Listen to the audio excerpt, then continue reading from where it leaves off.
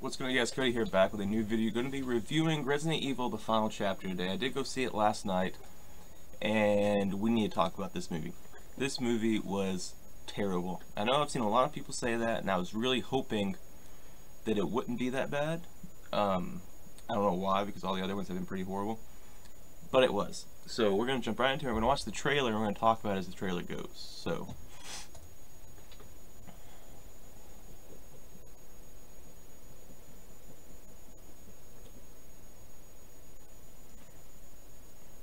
Alright, so I want to talk about this right here. This explosion that she did to kill the dragon looking thing. I don't know what they're called.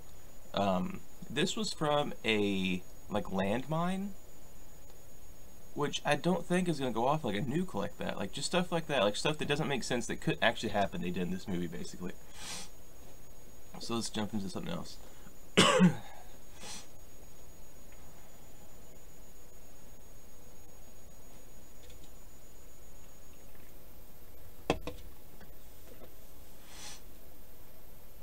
Alright, so let's talk about this. This is the Red Queen. If everyone doesn't remember the Red Queen, she's the reason the first one in the Hive got quarantined, I guess you could say, and got shut down. Was because of her, because she didn't want the infection to get out. Now, in this, the Red Queen is someone else. Let's go back to Resident Evil Apocalypse. So if you go down to cast, let me see if I can find it here. What was her name? I don't remember. Here we go. Angie Ashford. Alright, that was who the Red Queen was modeled after in the original one. Can I click on this and it come up with stuff about her? Yeah. This girl right here. That's who the Red Queen was based off of in the first couple movies. Right? Well, if you go here, and we scroll down, it's this chick. Let's see, is it gonna pull it up? Yeah, see, there's a lot of weird... It's hard to explain. So they really fucked up the story in this, alright? So in this one, the reason the virus got out was because of just this this girl, Elisa, whatever, had a disorder. So her father wanted to help find a way to... Basically what it was is she aged faster than what she should. So she was going to die. Like when she was 20, she looked like she was 90. So she was going to die. Alright, that's fine, whatever. But the problem with that is that in Apocalypse, before that, this was why the virus was created. It was because of this chick. Her father created it to save her because she had a different... I don't remember what the disease was, but she also had a disease. So her father made the cure to save her. And this was Angie Ashford. But in this one, it's not the case. So they completely ignored the second movie and how the virus was started, and who the Red Queen was based off of, and stuff like that. So in this one, it was based off this girl, which was young Alicia and the Red Queen. So can I pull up a picture of just her? Yeah, see? This is who it's based off in this one. This is who the virus started because of. So they completely ignored anything that happened in the first movie and Apocalypse. Which is very weird, because at the movie, they actually have like a recap and showing all these movies and what happened in those movies leading up to this point. So they just completely ignored some of that shit.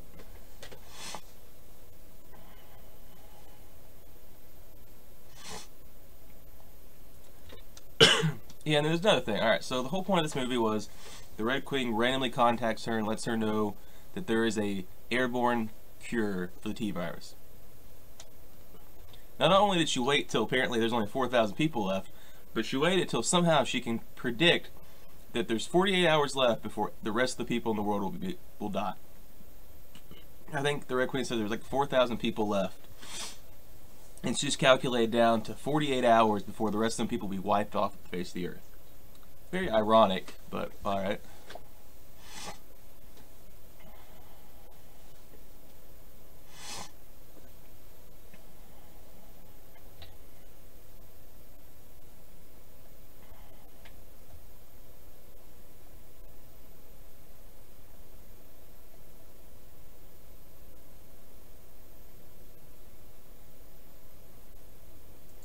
Alright, so now this scene, this was awesome. Like, I'm not gonna lie, this was awesome movie. Basically what it was is there's a horde of zombies coming behind those trucks that are being controlled by people from Umbrella.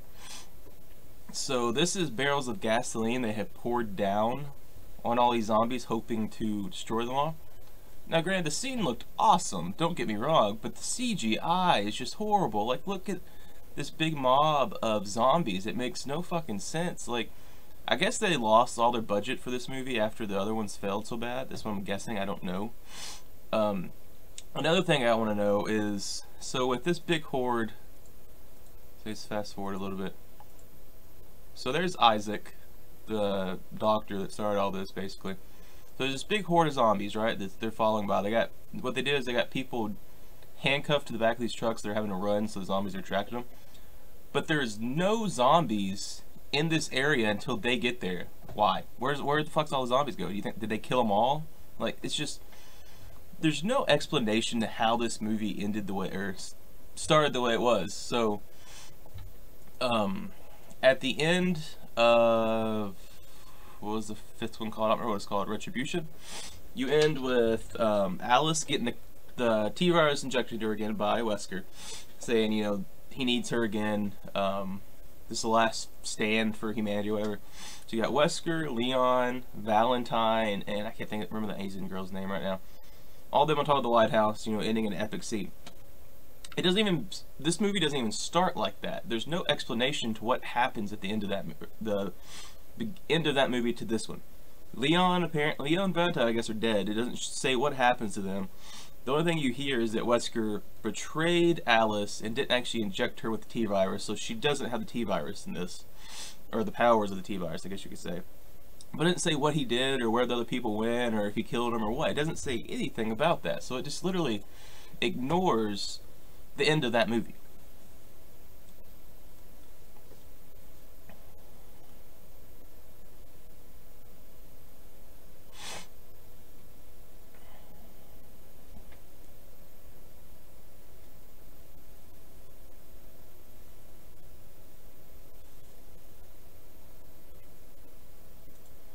Alright, so, let's see, hold on, give me a second.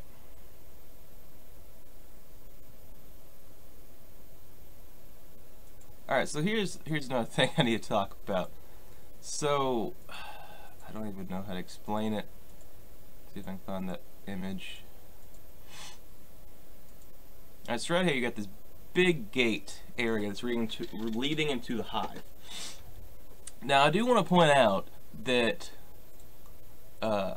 Wesker is a complete and total bitch in this movie. I don't know why.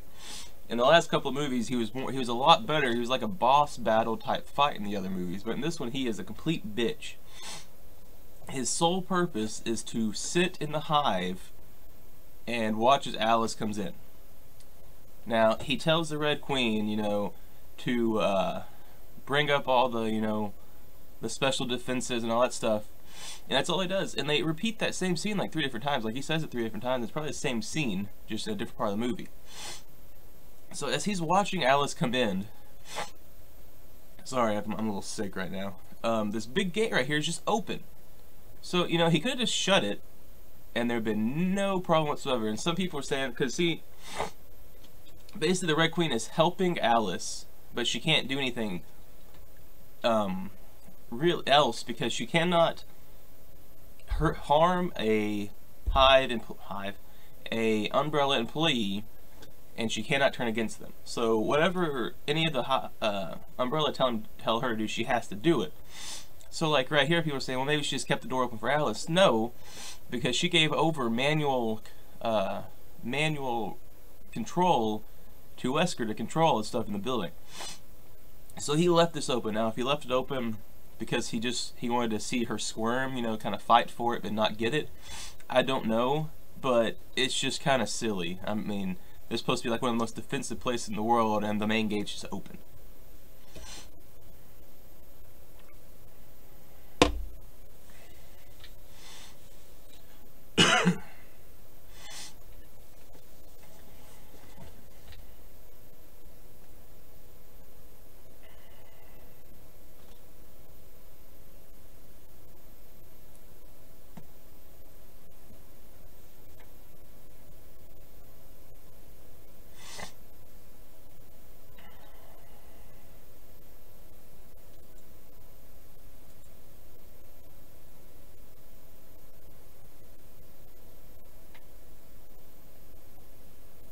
Alright, so there's a few things I gotta talk about in this. To the end of the movie. So, you get to the end of the movie, they've made it to the bottom of the hive, to where the anti-cure, whatever, the airborne cure is at. So they get down there and they find out that this Isaac, right, where'd he go? Where'd he go? I don't know where the hell he's at. This Isaac is not the real Isaac. This is a clone. When they get down there, they find out that Wesker had the real Isaac cryogenically frozen.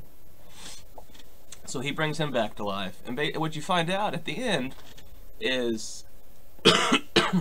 Sorry, guys. You find out at the end of this movie that Umbrella's plan for all of this, the T-Virus, was basically to genocide the world, like the Bible, and kill everyone off except for rich and powerful people. So these rich, powerful people, they had them cryogenically frozen inside the hive. Now, you know, whatever, that's alright, but if you remember, in the second one, they nuke Raccoon City. Umbrella does. So why would they nuke the city, taking a chance of all these powerful people be dead? So they don't really coordinate with the other movies. Like, something that happened in 2 might not even happened in this one, or if it did, they just ignore it. But, so you find out this isn't the right one.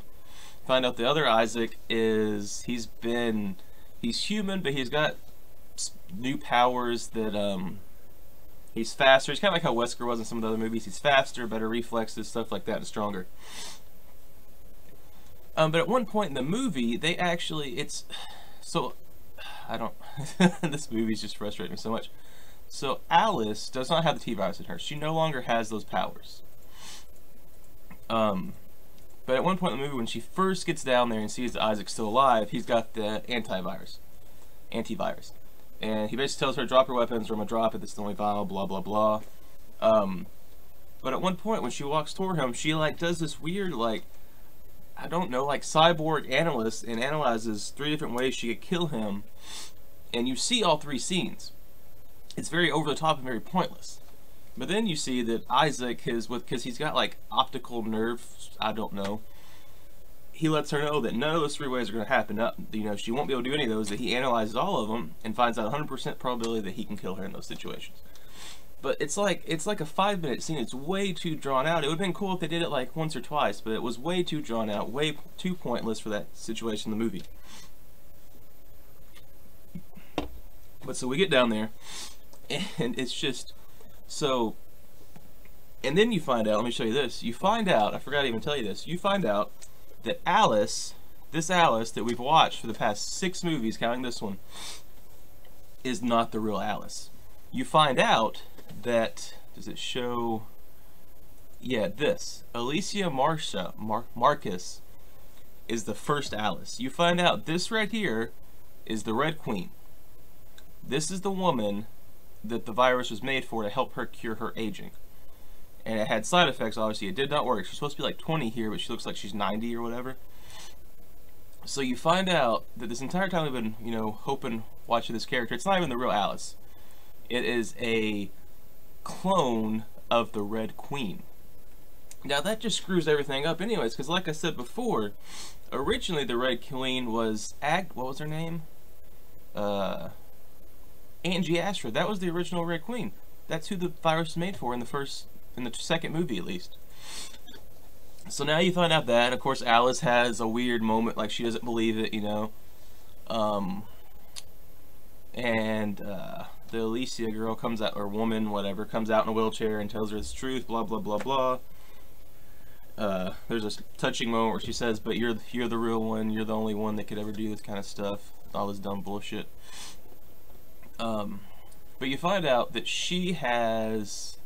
this girl has 50%, owns 50% of Umbrella. And the whole thing was the Red Queen could not harm a employee of the Umbrella Corporation. So this is probably the scene that pisses me off the most. So she tells Wesker that he's fired, which in turn allows the Red Queen to harm him. So she closes a door on his leg.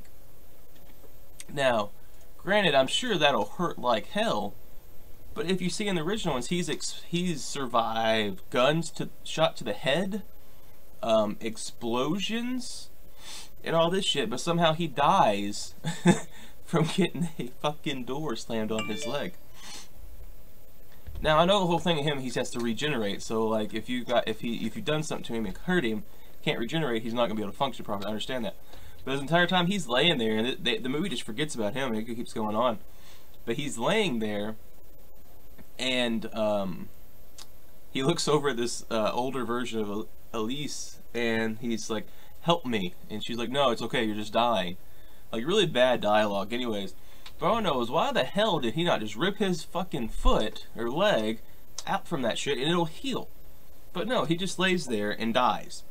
And Alice gives him an explosion, a bomb he has to hold, and if he lets go of it, you know, blows up the building. But it's just so stupid. It makes no sense. They made a character that was really awesome, in my opinion. I really liked Wesker in this movie, and made him a complete bitch in this movie. Like, it's just ridiculous. So, and then there's a scene, I don't know, it probably won't be in here. But so basically, the boss battle scene is right here. This right here is the boss battle scene.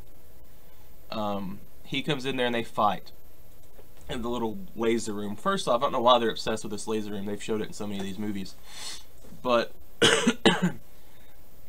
don't even do the big one everyone always thought was so cool, was the one where it starts like this, and it turns into the squares, and there's no escaping it, basically. The one that kills the first guy in the first movie. So they don't even do that, for one. And then secondly, so they're doing this boss battle scene. He's kicking Alice's ass, because like I said, he's stronger, he's faster, you know. Well, at one point, I don't know why he wanted to do this. He holds her hand up and wants to cut it on one of the lasers, right? All right. Well, whenever he wasn't paying attention, she has a grenade and puts it in his pocket while he wasn't looking. So she gets her fingers, cuts off, whatever. And she starts laughing. He looks down, there's a grenade in there. All right. Well, when it blows up, it only blows up that side of him. So that's what I was talking about here with this big stupid explosion at the first of it. This right here, which was a landmine. None of it makes sense. This is a massive ass explosion, but then the grenade literally just covers that one side of him. And, which is whatever. I mean, it's not the biggest deal in the world, but then I want to point out that Isaac had the antivirus in his pocket on the opposite side. So she's blowing him up, taking a chance that technically that should explode, kill him, and blew him up into pieces, and also blew that virus up.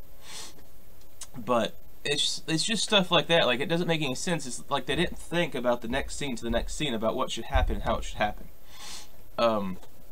So you get to the end of the movie, and she gets the the antivirus. She gets it outside, and the whole point is supposed to be that, you know, when she lets this go, it could possibly kill her too, because she is part of the T virus. She had it in her bloodstream, you know, whatever. So you get out there, and then somehow the fucking Isaac guy lived, which really makes no sense to me, because he's still human, even if he's got these special abilities. I think he's supposed to still be human. And he's about to kill her, and he grabs the T virus. Well, then you see the other Isaac, the clone, or supposed clone, at least. This one right here, you see him, and he's brought a big massive horde of zombies to the hive to take out Alice. And the real version of him, you know, tells him he's cloned. Well, he freaks out. Like I said, he's supposed to be all religious in this movie. That's the only reason he did this. At least this version. I don't know if the other one's like that too. So he freaks out and stabs the real one, calling him abomination, and kills him. So at this point, Alice grabs the T-virus, or the antivirus. I don't know why I keep calling it T-virus. And the clone Isaac gets attacked by all these zombies. And that's basically how it ends. She drops the virus. She falls down. You think she dies. And then she wakes up later. Claire wakes her up and tells her she did it, blah, blah, blah. And then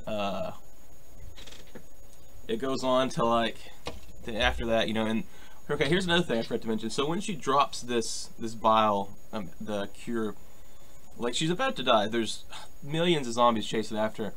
These zombies just do like a fucking crowd wave and just all fall, like, perfectly synced with each other.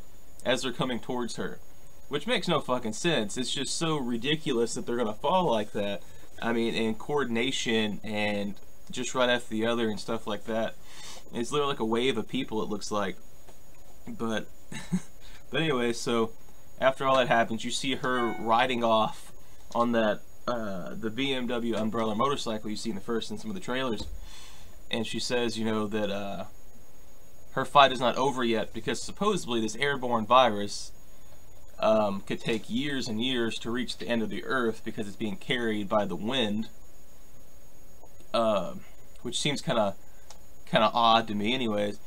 But so she says her fight's not over, which is pretty fucking stupid, because I don't see why it's not over, because she's driving off away. I don't understand why you wouldn't stay there in the hive, or around the hive, and at that point anything that comes towards you is going to die. That's where it all started at. So if it is carried by the wind, it's going to stay there, so just fucking stay there, and as the zombies come, they'll die. But no, she's got to keep going off, and there's 2 flying fucking dragons chasing after her at the end of the movie, and she says, you know, my name is Alice and my story's not over yet, which really pisses me off, because I'm assuming that means there's going to be a sequel, which there better not fucking be a sequel, because this movie is called The Final Chapter. Alright? If they make a sequel again after this, I'm going to be pissed. Now, I would love to have a reboot of this movie. A reboot would be amazing. I would love that. But I do not want a sequel. Like, I was so pissed when I found out that Leon wasn't in this, Valentine wasn't in this. The only person that was really in this from the games was Wesker, and they made him a fucking bitch in this for some reason. I don't know why. But he really was just fucking horrible. And it's just so disappointing, this movie. Like, I knew it wasn't going to be the best. None of these movies have ever been really that great. The best one would probably been the first and second one. They still weren't great. They were maybe 5s on a scale of 5 to 10. 5 out of 10. But I was really hoping, since this was going to be the final one, they would really try their best to make it a good ending, make it all connect and make sense. But they didn't do that. None of it connects. Most of it makes no fucking sense how anything could happen, or how, like, they just changed the origin of everything, of the way the virus started, the Red Queen, the fact that Alice isn't really even a human, she's just a clone.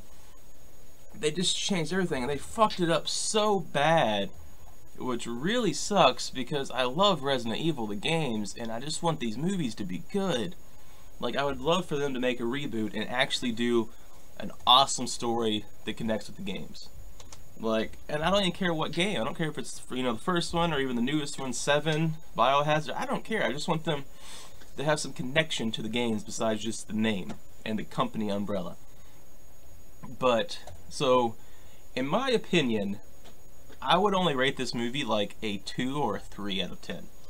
Now, I know that sounds horrible, and Mila's a great actor. Like, I mean, The Fifth Element's one of my favorite movies, and she did amazing in that, and she's been in a lot of other movies that were amazing, and they just, I don't understand why why would people in this movie be alright with the way they ended this? Like, if I was her, I would be pissed. I wouldn't want it to end like this, basically, is what I'm saying. But she's been in so many good movies besides Resident Evil that it's just ridiculous. Like, look at all these. I mean, you got some stupid like Zoolander and stuff, but she's got some great movies here. The Fourth Kind was an awesome movie. I mean, Ultraviolet was pretty good, and it's just, I don't know. Dazed and Confused, of course, but yeah, so that's my rating for this movie, and that is my pissed off review, I guess you could say. Don't waste your money to go see it. Just wait for it to come out on DVD. I don't even know if it'd be worth to even buy it on DVD. I'd probably just wait till it comes out on Redbox or something and rent it. But just don't waste the however much it is at your theater to watch this movie. It's not worth it. There's going to be a lot better movies coming out this year that's worth your money more than Resident Evil: The Final Chapter. So hope you guys enjoyed this video. I apologize. The movie was so horrible, but what can you do? Hope you guys have a great day, and I'll see you later.